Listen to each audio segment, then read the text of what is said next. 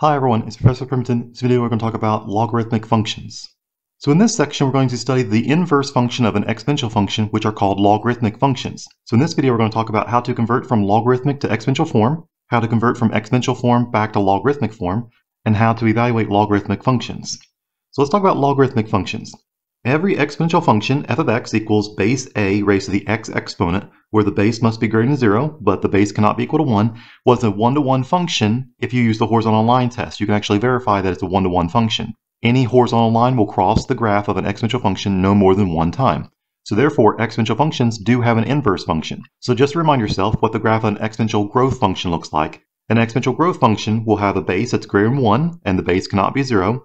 And so you have a graph that will pass through the y-axis at 0, 1, and it will grow from left to right or increase from left to right if the base is greater than 1. You have no x-intercepts because there's a horizontal asymptote at y equals 0 as x approaches negative infinity, and as x approaches positive infinity, the y values increase without bounds, so the y values approach infinity. The graph of an exponential function, f of x equals base a raised to the x exponent, where the base is greater than 0 but not equal to 1, it will pass a horizontal line test. So any horizontal line you draw will pass the graph of an exponential function no more than one time. So in other words, an exponential function does have an inverse function. So since the exponential function has an inverse function, we're going to use the inverse function notation, f inverse of x, and this is called the logarithmic function with base a, and is denoted this way. The inverse function of f of x is equal to log base a, so notice a is a subscript on the logarithm, and x is what's called the argument of the logarithm. It's what's input into the logarithmic function, and you'll output a y value. So the definition of a logarithmic function: let a be a positive number where a cannot be equal to 1. The logarithmic function with base a is denoted this way. Log base a of x is defined as log base a of x is equal to y, means base a raised to the y exponent must be equal to x. So on the left-hand side, you have log base a of x equals y. This is a statement involving logarithms, so this is what's called logarithmic form. The base is the subscript on the logarithm, so the base must be positive, but not equal to 1. And it means exactly the same thing with exponents this way. The base is still a for an exponential expression, raised to the y exponent, so whatever the logarithm is equal to, that's the exponent for the exponential expression, and it equals x, which was the argument of the logarithm. And so the base must be greater than 0, but not equal to 1 for this exponential expression, and this is what's called exponential form. So in other words, a logarithmic function, y equals log base a of x, it's the exponent to which the base a must be raised to give you x. So whenever we use the definition of logarithms, it's actually convenient to swap back and forth between logarithmic form and exponential form. Sometimes a problem can be more easily solved with exponents, so we'll express it using exponential form. Sometimes we want information about a logarithm function, so we'll actually have it written in logarithmic form instead. So the logarithmic form will be log base a of x equals y, and we want to convert that to exponential form, base a to the y exponent equals x. And we'll go back and forth between these two different forms. Just keep in mind that they are equivalent. They mean exactly the same thing. So let's talk about the differences between logarithmic form and its equivalent exponential form. So if you have log base a of x is equal to y is the exponent on the exponential expression. The base is still the same. It's still base a with the exponential expression. And x is called the argument. That's what the exponential expression is equal to. So the left side, log base a of x equals y, that's logarithmic form. The same expression using exponents, base a raised to the y exponent is equal to x, that's exponential form. So you have these expressions that you can change from logarithmic form to exponential form or vice versa. Log base 10 of 100,000 is equal to 5 because using exponents, base 10 raised to the 5th exponent, so 10 to the 5th, is equal to 100,000, which was the argument of the logarithm. Log base 2 of 8 is equal to 3 because the base is 2 on the exponential expression, the exponent is 3, and it must be equal to the argument of the logarithm, which is 8. So 2 cubed is 8 means exactly the same thing as log base 2 of 8 is equal to 3. Log base 2 of 1/8 is equal to negative 3 because we know that if we raise base 2 to a negative exponent, it's actually in the denominator of a fraction. 2 to the negative 3 is really 1 divided by 2 cubed, which gives you 1/8. So log base 2 of 1/8 is negative 3. Negative 3 is the exponent on the base 2 that will give you 1/8. And then the last expression, log base 5 of s is equal to r. Keep in mind, if you want to change this to exponential form, the base stays the same, so it's base 5 raised to the exponent r, and it equals s, which is the argument of the logarithm. So in example 1, we're going to change from logarithmic form to exponential form.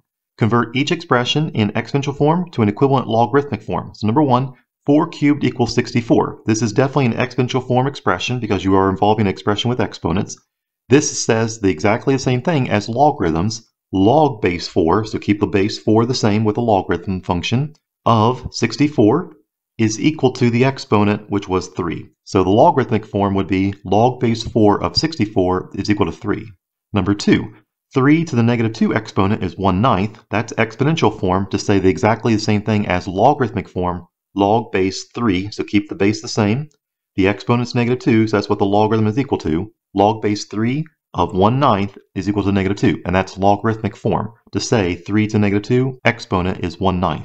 Number 3, let's take 1/2 cubed is equal to 1/8 and convert it into logarithmic form. Well, the base is 1/2. The base, as long as it's positive and not equal to 1, you can change it to a logarithmic expression or logarithmic form. So the base is 1/2, it'll be log base 1/2 of 1/8 is equal to the exponent 3 using logarithmic form. So log base 1/2 of 1/8 is equal to 3. So 1/2 to the third power must equal 1/8 using exponential form. So now that we know how to convert from exponential form to logarithmic form, in example 2, we're going to convert from logarithmic form back to exponential form. So convert each expression in logarithmic form to an equivalent exponential form. So number 1, log base 10 of 1000 is equal to 3. This is an expression involving logarithms, so this is a logarithmic form. You want to convert this to exponential form. Well, the base of the logarithm is 10, so the base of the exponential form will be base 10. The exponent is 3 because that's what the logarithm is equal to. So it'll be 10 to the third power is equal to the argument of the logarithm. So 10 cubed is 1000. And so that's exponential form to state the same thing as log base 10 of 1000 is equal to 3. Number 2, log base 16 of 4 is 1/2. So this is logarithmic form to say exactly the same thing with exponents as 16 is the base, raised to the 1/2 power, which is what the logarithm is equal to, 1/2, and it must equal the logarithm argument, which was 4. So 16 to the 1/2 power is equal to 4. That's the exponential form for log base 16 of 4 is equal to 1/2. And then number 3, log base 2 of 32 is equal to 5 because base 2 raised to the 5th exponent, so 2 to the 5th power, is equal to the argument 32. And that is true. 2 to the 5th is equal to 32. In exponential form, that means exactly the same thing as log base 2 of 32 is equal to 5. Notice in each of these three, the exponent of the exponential form is the answer of the logarithm. So the first logarithm was equal to 3, that's the exponent. The logarithm was equal to 1/2 in number 2, that's the exponent. And the logarithm was equal to 5, that's the exponent for exponential form. So it's really important to remember that the logarithm is just an exponent. In other words, if you have y equals log base a of x, you can actually convert this to an exponential expression pretty easily. You take a, the base, you raise the base to the exponent y, and it must equal the argument of the logarithm. So in other words, a to the y must equal x. Sometimes it's simple to evaluate the logarithm expression by converting to an equivalent exponential form to determine the unknown exponent. Other times, however, we're going to find out that we may need to use a scientific or graphing calculator to evaluate logarithms. So example 3, evaluating logarithms. Evaluate each of the following logarithmic expressions without using a scientific or graphing calculator. So number 1, log base 5 of 125. In other words, if you take base 5, what is the exponent that you need to raise base 5 to get 125, which is the argument of the logarithm? Well, it's 3, because 5 cubed is 5 times 5 times 5. That will give you the argument 125. So log base 5 of 125 is equal to 3. Number 2, log base 7 of 1. So this is base 7 raised to what exponent will give you 1? Well, if you take base 7 and you raise it to the 0 exponent, because anything that's raised to the 0 exponent is equal to 1. And so 7 to the 0 power is equal to 1. That means log base 7 of 1 is equal to 0. Number 3, log base 3 of 1 divided by 243. In other words, what is base 3 raised to what exponent gives you this fraction 1 divided by 243? Well, we know that the exponent will be negative because we know that negative exponents make it a fraction, base 3 to a positive exponent, but has to be in the denominator of a fraction. So it will be 3 to the negative 4 exponent, because 3 to negative 4 is actually in the denominator of 1 divided by 3 to the 4th, and 3 to the 4th is 243. So 1 divided by 3 to the 4th is 1 over 243, which is 3 to negative 4. And so, in other words, log base 3 of this fraction, what is base 3 to what exponent gives you this fraction 1 over 243? It has to be negative 4. And then number 4, log base pi of pi. In other words, what is base pi raised to what exponent will give you itself, pi? Well, pi raised to the first power will give you itself, pi. And so log base pi of pi is equal to 1. Since we know that a logarithmic function with base a is the inverse function of an exponential function with base a, we can actually talk about the inverse function f inverse of x in terms of the original function f of x. So if we apply the inverse function of f of x, to the original function f of x using composition of functions, we actually obtain the input value x. So if you remember, if you make the inverse function the outside function, and f, the original function, is the inside function, then you have f inverse of f of x. Well, these two functions are inverses of one another, the inverse of f and f itself. Well, whatever the function f does to x, you'll get a y value, but then the y value needs to go into the inverse function, and the inverse function takes the y value back to x. In other words, the inverse function will undo whatever the function f of x does. And the opposite. If you have f on the outside and the inverse function on the inside, so f composed with f inverse, or f of f inverse of x, you will get the input value x back. So let's write this in terms of logarithmic functions and exponential functions now. So if the inverse function is on the outside, that would be log base a.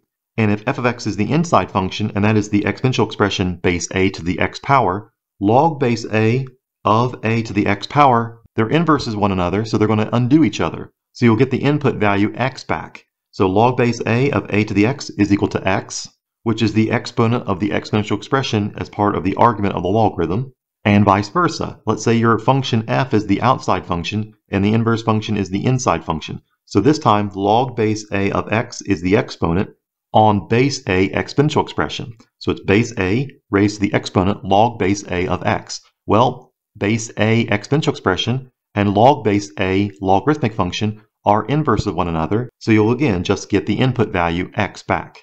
So the composition of inverse functions undo one another, and so you'll just get a raised to the log base a of x is equal to just x. We actually can list these two important properties involving logarithms and exponential functions, and other properties involving logarithms that we have encountered so far in this video. So the theorem, properties of logarithms, suppose that a, the base, is a positive number that is not equal to 1, then we have the following statements. Number 1, log base a of 1 is equal to 0. This will always be true, because if you take base a and you raise to the 0 power as an exponential expression, you will get 1. So if you take base a raised to the 0 power is equal to 1, it's always true, as long as the base is positive and not equal to 1. And so how can you say the same thing with logarithms? It'll be log base a of 1 is equal to 0. Okay, number 2, log base a of a is equal to 1. So this is another logarithmic expression that you can actually write as an equivalent exponential form to understand more easily. So if you have log base a, that is a to what exponent will give you a itself. So a to the first power must be equal to a, and that's true. So if you take a raised to the first power, you will always get itself back.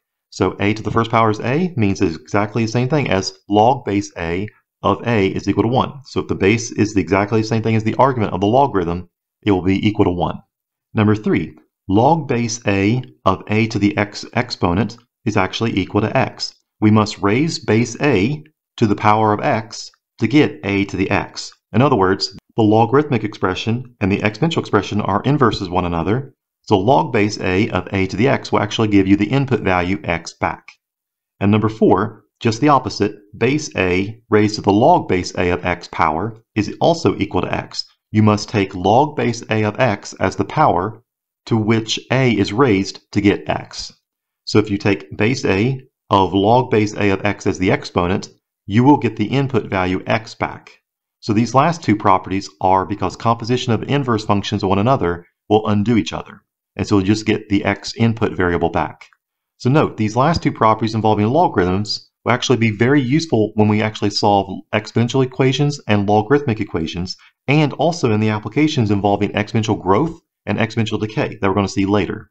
So this is a good place to stop our video now that we talked about how to convert from logarithmic to exponential form, and also how to convert from exponential form to logarithmic form, and also how to evaluate logarithmic functions. If you have any questions about any examples in this video, please let me know. Or if you have any questions while you work on the homework for this section, please let me know that as well. And I'll see you at the next video when we talk about graphing logarithmic functions.